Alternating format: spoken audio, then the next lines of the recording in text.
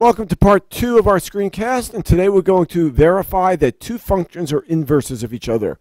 Just to review, we have learned how to find symbolically the inverse of a function. If you remember, first we had to check to see if the function is 1 to 1. Then we needed to solve for x. We needed to interchange the x and y values, replace the y with the inverse notation, and finally, we need to verify that the two functions are inverses. It's really important that we check to see if this is true, and there is a way of doing that, and that is written right down here. To verify that two functions are inverses, both composition of functions laid out below must be true. It must be true that the composition of f and the inverse is equal to x, and the composition that the inverse and f is also equal to x. If you remember, inverses undo each other. So it would only make sense that when you do the composition of a function that's inverse, you get x. If both of these are true, you know for a fact that these two functions are inverses. So let's do a problem. The problem that we're going to do is to verify that function f here and g are inverses. We'll make it a little bit larger. And our original function is f of x equals x plus 1 over 3.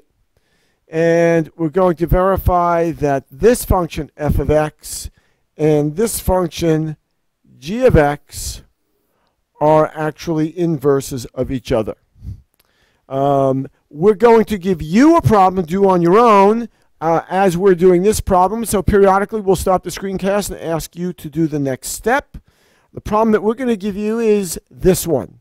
So what I want you to do right now is to write down these two functions on a piece of paper. Write down f of x equals x minus 2 over 4. And write down g of x equals 4x plus 2. And then periodically we'll stop and ask you to do the next few steps in order to verify that these two functions are inverses of each other.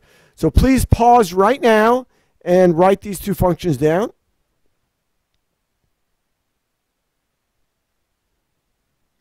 Okay, we assume that you've written them down. Let's go back to our problem and let's start. So if you remember, our first step is we need to see if it is true that f circle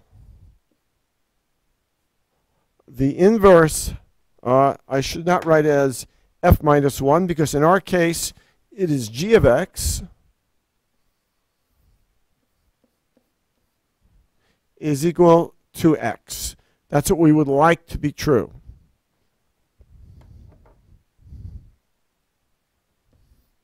So let's see if that's true. We know that this means f of g of x being what we hope is the inverse of f of x. And the rule for g of x is 3x minus 1. And we could see that right up above here, that this 3x minus 1, we simply substitute in the parentheses for g of x. That's the first step. I would like you to pause the screencast right now, go to your problem, and just get to this point. Please pause. Okay, so now let's go back to our problem. Let's continue. So now we have f of 3x minus 1, and our rule for f of x, if we just look right above here, is to take whatever's in parentheses, add 1, and divide by 3.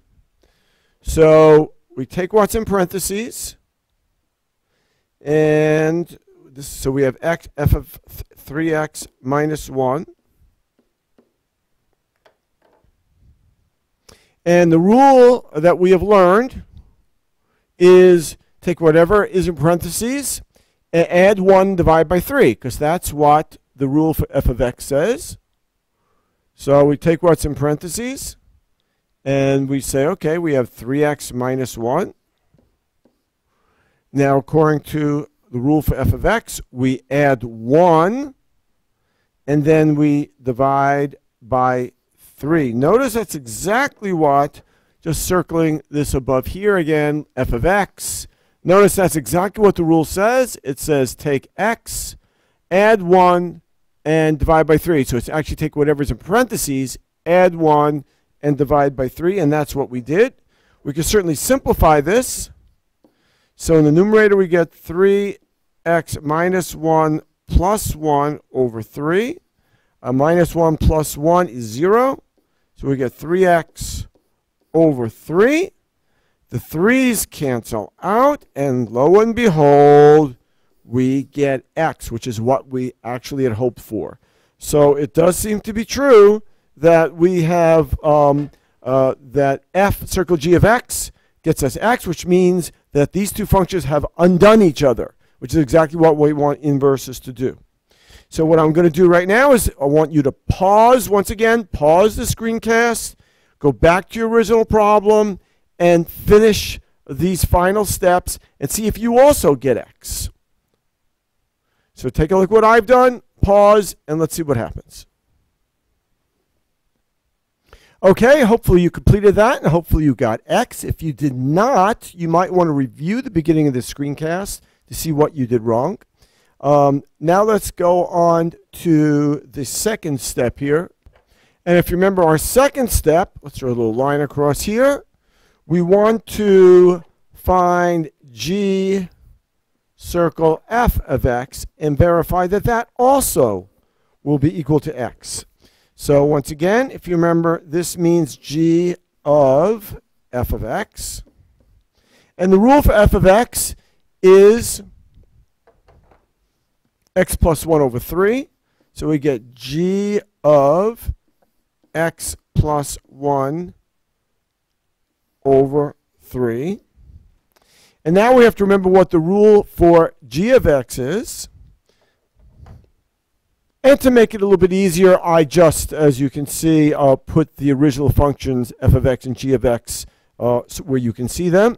And the rule for g of x says multiply what's in parentheses by 3. Notice that that's over here. And then subtract 1. So it's saying take whatever is in parentheses, which is x plus 1 over 3, multiply it by 3, and then subtract 1. So let's put that down here and let's see what happens. We have 3 times x plus 1 over 3 minus 1. And you might notice that the 3's cancel out. That makes life not very easy. And that gives us x plus 1 minus 1. And 1 minus 1 is 0. And look what we get. We get x. So notice in both problems, in the one above and the one below, we get x. That means the first function, the original function, the composition of the original function with the inverse gives us x. They undid each other. And then the composition of the inverse with the original function also undo each other, and you get x. We have now verified that these two functions are inverses of each other, and we are done. Now what we want you to do is go back to your original function, finish this up, see if you also get x when you do g circle f of x. If you do get x, you are done. You've done it correctly. If you did it wrong, just come back here, review all of our steps, and see where you went wrong. Thank you, and have a good day.